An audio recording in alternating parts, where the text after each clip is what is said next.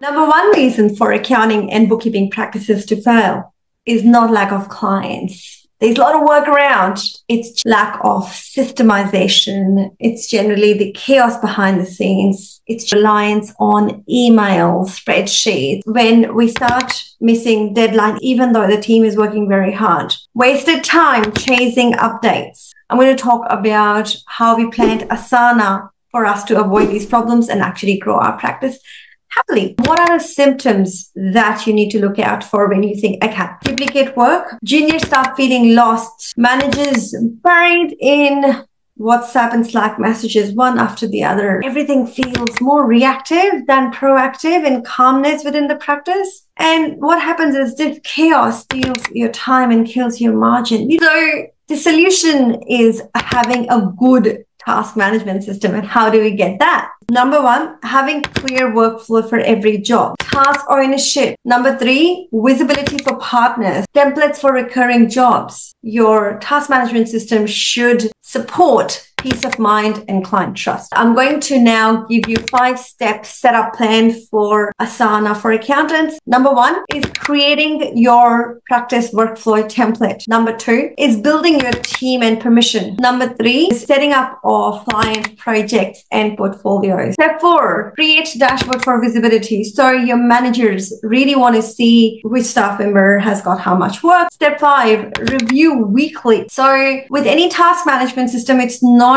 that you've done it once and it's going to work by itself. It definitely needs some work. We want to make sure we've got a system, we set it up right, we use it right, we review it regularly so you can make your important decisions.